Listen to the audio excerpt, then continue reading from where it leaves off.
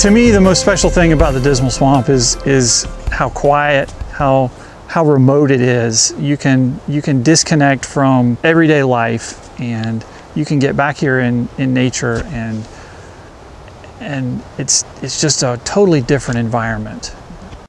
The most common animal you're going to see at the park is white-tailed deer. We have lots and lots of white-tailed deer. Another popular one that a lot of people come to the park to see are the black bear. The Dismal Swamp has one of the biggest population of black bear in the country. Those are the two primary large mammals that you'll see. But as far as the smaller ones, you'll see raccoon, you might see a fox, you might see beaver, lots of smaller animals like that. We do have venomous snakes. The most common ones we see are the copperhead and the canebrake rattlesnake.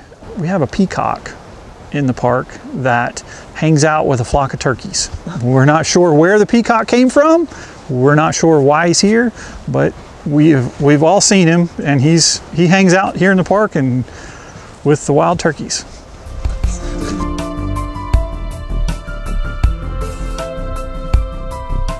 A lot of people don't realize what's here at the Dismal Swamp.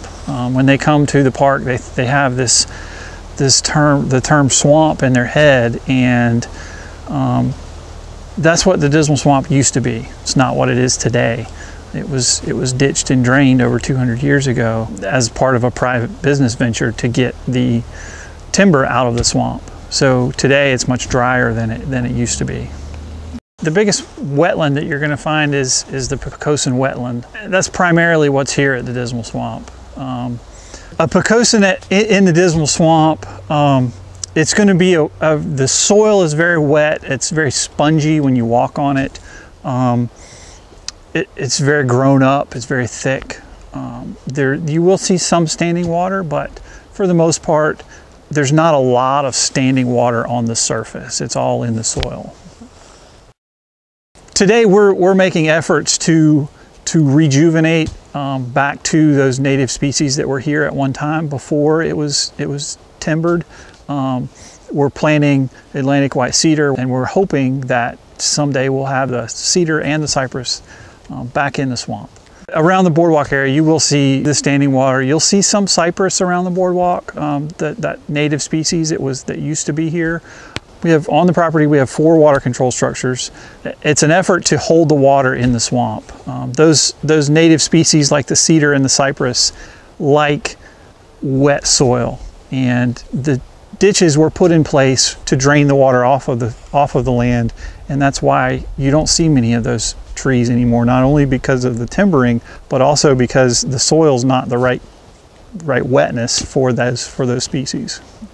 If I like to go back to the burn scars where the wildfires went through, it's so amazing the wildlife that you'll hear, and it's a good release from everyday life. It's very quiet, and it's pretty special. The original fire started because of lightning, and it burned because it was very dry at that time. Most wildfire will burn horizontally across the land, but when this fire went through, it burned down. It burned the soil around the root structure, and it left the root structure in place. And it was pretty fascinating after the fire had been through to see that root structure and then the trunk of the tree all standing there without the soil around the roots. When you're walking out to the burn scar, you'll see a lot of vegetation like you see around us right now. But once you get to the burn scar, it opens up, and it's night and day different. There's lots of water, there's lots of dead trees, and additionally, just the fire burning that 6 feet of peat soil left a large depression which filled in with water.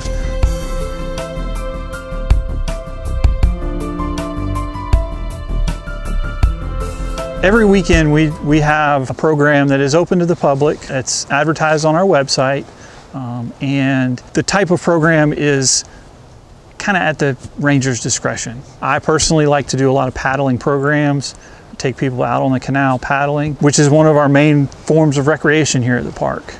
We rent boats, and we also rent bicycles. We have over 20 miles of hiking and biking trails that are open to the public. 364 days a year, we're open every day but Christmas Day.